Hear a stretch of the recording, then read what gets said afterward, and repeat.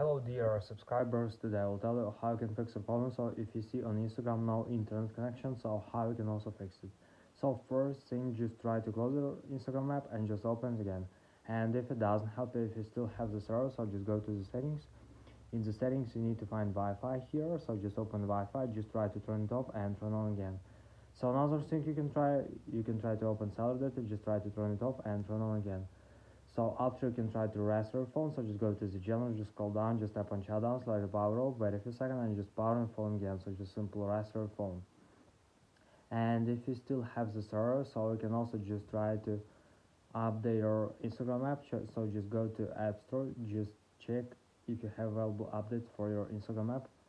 So just tap on update if you have it and just wait until it will successfully download and install the latest updates for your Instagram app. So thanks for watching, have a nice day, subscribe to my channel if you like, and goodbye.